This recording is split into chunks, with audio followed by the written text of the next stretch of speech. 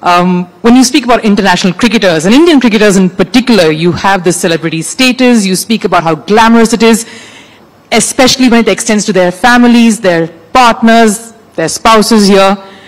And everyone looks at how it will be perfect, picture perfect, savvy, social media. Oh, it's all so easy, not messy one bit. We're here to break those myths here today. And I've got two remarkable ladies whom I've had the privilege of knowing over the last few years to join me and make this conversation more enlightening. Because in all the years, we always talk about the success and the struggles of the cricketers, but it's time to talk about the Shakti behind all of that. I'm really honored to be joined by Priyanka Raina and Puja Pabari. Thank you so much, ladies. It's been a pleasure. Pleasure. Thank you so much, Rupha. All right. First off, I have to sort of ask you, how many times have you heard this, or probably even being mentioned to you? It's all so glamorous. Bahut easy. It's fun. You want to go? Okay. So usually when you think of a cricketer's wife, you think, oh, they travel, they just live the best life, and you know, they enjoy, they have it all.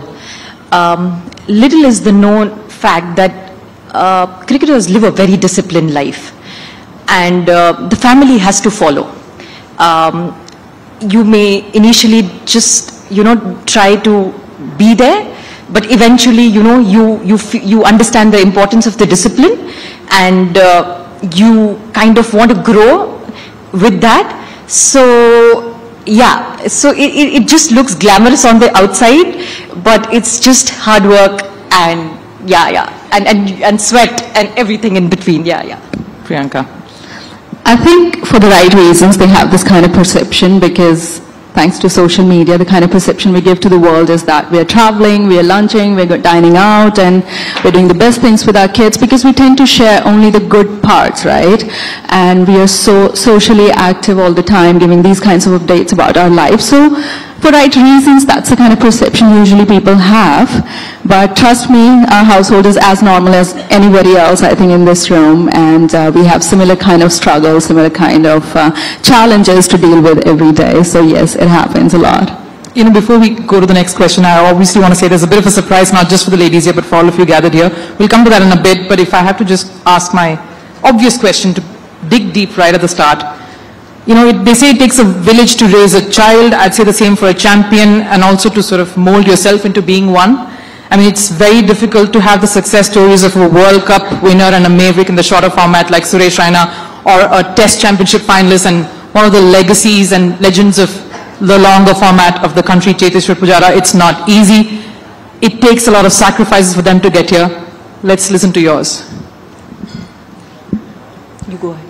So I wouldn't call it like a sacrifice, to be honest, because we are one family unit, and our common goal and objective is to make a home which is full of love, of course, full of love, discipline, and of course giving a good future to our children, right? That's the sole and common objective we have. So what I would really say that a lot of cooperation is required, and I really have a lot of respect for all the hard work these guys put in, and they, as Puja said, they have to have a lot of discipline, a lot of travel is involved. So while we sometimes have to be on the back foot with our things, because their things have to take priority, at the same time they're also sacrificing a lot, because it's not easy to travel for months, not to see children, not to be at home. So that also takes a lot of toll on them. So it's all about being there for each other, being supportive. So we make sure that we organize things well, that when they need us, we're right there, because while they're playing such tournaments, they have to be emotionally and mentally very strong. So at that time, I think as a partner, it becomes very essential that they're mentally free and they're not having any worries coming in from home that children are having this or I'm going through this. So that is one thing we always have to ensure, that they are playing there with free mind without having to worry about anything. Puja, any instances that you can recollect which sort of helps us understand this better? Yeah, of course. Lots and lots, actually. Just before like a couple of years, there was COVID, right? The guys were traveling non-stop, and they were part of something called bio bubbles, right? They were created in order for them to, you know, have the tournament going. At the same time, they were away from home. So one bio bubble after the other. And while the players have the motivation to, because they are going on the field and pursuing their passion and doing what they like for the country, for whatever franchise that they are playing, the families had also become used to, or, the bio bubble, being confined into a hotel room. It may look all nice, but it doesn't feel so on some days. And while you may not like it, but you have to do it, and you want to be there for your partner. So, like from you're living in a suitcase basically, from one hotel to the other hotel. And the list just goes on. And this is just one anecdote. But there are so many sacrifices that, a family of the cricketer, not just the partner, but the family of the cricketer has to make. And it is a choice. It is not like imposed, or it is not, told to you, but it's a choice, because at some stage I believe one has to understand and take a step back in order for the other one to flourish. And you will have your time. And that is when you can flourish, and, your partner will be cheering you. Yeah. I just wanted to take off on that before we interject, because that's a very interesting point that you made there. We speak about your partners coming in when, when you need it the most. Going into this particular sort of a marriage, did you envision that this is how it's going to be? Did you envision things and difficulties or the challenges that obviously both of you have encountered? Did you envision it to be that way, or was it more than you imagined it? I think you can't envision what happens in a marriage, to be honest. Marriage in itself is, I think it's one of the biggest change of your life, right? And you cannot prepare yourself for that. It's just, once you are in it, then you know what kind of package you got, basically. So, yeah, I think you just have to be prepared what's going to come your way. And as long as you both are strong with each other, then you're ready to face it. Pooja, was there a conversation about this, about the fact that there will be certain things that has to, be given up for this journey to go forward? Not really. Personally, it was never like that. But, my husband requested me that, for some time, because I'm going to be on the road for 11 months a year. And for some time, if you can quit your 9-to-6 job, it would be really great, because we get to spend some time together. So no one can really prepare you, as Priyanka mentioned. And you just learn and grow every day. And, it's a different experience every day. So it's not the same. And you can't put anyone's journey in one particular, column. And every person's journey is different. And the demand of every household is different. And being a long format player, my husband was on the road 11 months a year. So if I wanted to spend a little time with him, I had to, give his career at that point in time, the front seat, and I had to take a back seat. But that does not mean that, I was not doing anything concrete at that point in time. And you can be contributing in many ways. There is not one way to contribute. Yeah, absolutely well said there, and that gives me the perfect intrusion in some sense to show a little something to both of you. It's a special message. I tried to build the surprise as much as I could. So if I could ask my team to play out the messages that we have, let's hear it, please. Hi Priyanka, this is a special shout out to you. Thank you for coming in my life and being a great anchor. You have truly helped me succeed in my professional space. And our family, our home is a wonderful place, and you have played a big part in keeping it that way. You have done really well as a professional entrepreneur. You have succeeded in Maate. You have grown up looking after your NGO, Gracia Raina Foundation. This is recognized the Shaktis our society, and you have done really well. And She Shakti event is going to be amazing for you as well as for others. All the best to everyone. Hi Puja. For a change, it's good to be on this side of the fence, with you taking center stage in front of the media and me taking care of Aditi and the home in your absence. Jokes aside, I'm grateful to you for being the anchor in my life and at home. Looking after so many things, from taking care of Aditi, my dad, and managing the household stuff. Apart from all this, you have managed my commercial and financial matters as well. and you have done it so seamlessly, allowing me to focus on my game and career all these years.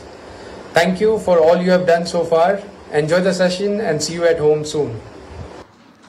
The operative word is soon. We can't be away for too long.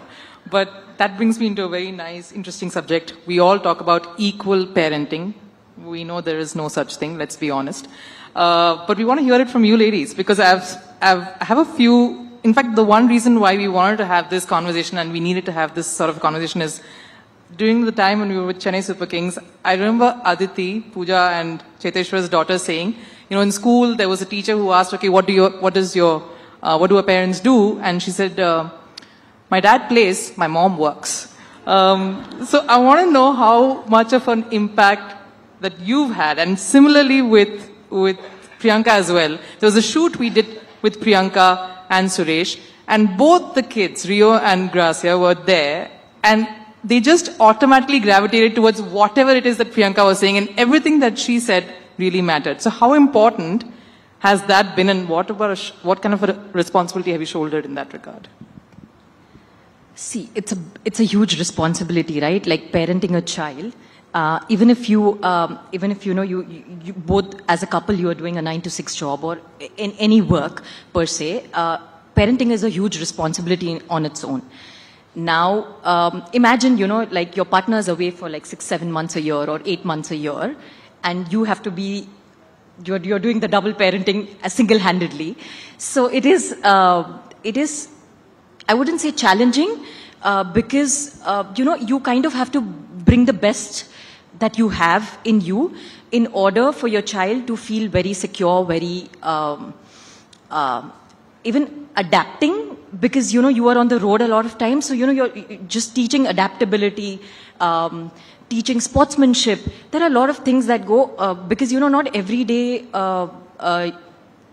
like there's a lot of scrutiny over cricketers' lives, right? So, and children knowingly, unknowingly also get to hear about it. So while, you know, so see, as a parent, you have to really, you know, like pull up your socks and, you know, you explain the right things to your children and, you know, give them the right information and the right window for them to grow.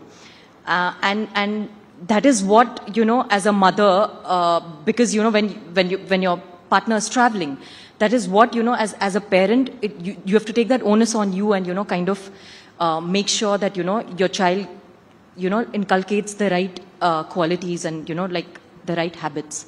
So, yeah. How difficult is that part of the roles that you end up playing, Priyanka, you know, trying to be two parents instead of one? I think children are very smart these days. So I cannot just simply be there and say, okay, dad is not here, so, you know, I'm going to be replacing him or something. They really know what they need from each parent. They're very, very smart. When it comes to anything where they seek any sort of security or any cuddles, they know they're not going to reach out to moms. And when it's fun times, then it's always fathers. We are the bad cops, no matter what. And I tell you an example. So my daughter Gracia, she's 8 years old, and she has a daily log from school where they talk about different things they have learned today. And she came back home and she has this word, resilient. And so I asked her, what does it mean? What did you learn? And she said, for me, resilient means you. And I think that was a very big thing for me. I literally had tears in my eyes because I look up to my children. Honestly speaking, I look up to them for any sort of validation. They're my biggest support system, biggest critiques. And my daughter, even though she's 8, she's already acting like a teenager. So she would be the first one to say, Mom, you're not doing it right. You need to change your clothes. You're not looking nice. So, and that is something nobody can replace, that kind of bonding I have with my children. And similarly, my son, he's very sporty. He's 4 years old. He's so much into cricket right now, I can't even explain. So for him, Papa and his matches, watching him play, that's the biggest joy of life right now. So we really make sure that whenever he's around or I'm not traveling, that we give these beautiful moments to our children. They cherish them and we be there for each other. You know, very quickly, I have to ask you about this as well. We know we're running short of time, but this is a very key question. You know, obviously, both of you are accomplished professionally as well. You know, with Priyanka, with Maate, you help your family with their business, and of course you've had your own career that you're proud of. How difficult was it initially to take a step back, and how do you see this aspect of your growth in the years to come? So I come from a corporate background of long, like 14, 15 years, and I was not based in India. I was into banking, and I was working in Europe. Right after I got married, I moved to India, the first change, right after getting married. And it was not possible for me to just sit at home and do nothing. So I found my ways of doing things which I could gradually pick up, because I had a daughter right after I moved back here, and my son, he was born during COVID on first day of lockdown, by the way. So I knew that I want to do something on my own so that I have more time to spare for my kids and be for them while my husband is traveling, basically. So I started working on my foundation, where I worked towards maternal health and mental health of women. And at the same time, I started Maate, which is a baby care brand. And so I have partners, and they know that my first priority is, of course, my family and my kids, because they are very young, and I do not want to miss on this special time with them. So yeah, I ensure that my team is aware of that, and they're always there for me when I'm not around. So Puja, very quickly before we wrap this up. Yeah, so it was challenging, to be honest. I'll not lie. It was really, really challenging. Just, traveling and not doing anything. But then eventually I realized that when you have some free time to yourself, it's good to, learn new things, because you have some time available to you. So firstly, I started learning about cricket. I didn't know a thing about cricket, so I started understanding the game. Then I started understanding... She loves cricket. Yes, I do. And so then I started understanding about the game. Then I started understanding about the other aspects of the game, like a professional cricketer needs to be managed, right? So the endorsements and the commercial aspects of it and everything. And then while cricketers are they're really good at what they do, but they don't really know, they don't manage their finances well, I think. So then I got into that aspect, and I started doing those things which were adding a lot more value than, me being away and just, pursuing my career on my own would have. And I will not lie, I did have my regrets. I did have second thoughts that I want to go back to, the things that I was doing. But when I started doing these things, it started giving me, that joy of what I was doing in my other professional career. And that is when I realized that, okay, if you have the flexibility to work from anywhere, then why do you want to just be confined to, a space? And so, yeah. Right, and I'm sure even this time we won't be able to encompass all that goes behind the walls, but we do realize that whatever success that you see on the field, a lot of it depends on what happens behind the scenes. And ladies, you do a remarkable job of that, as well as furthering your own. Thank you so much for joining us here today. It's been a pleasure. Thank you.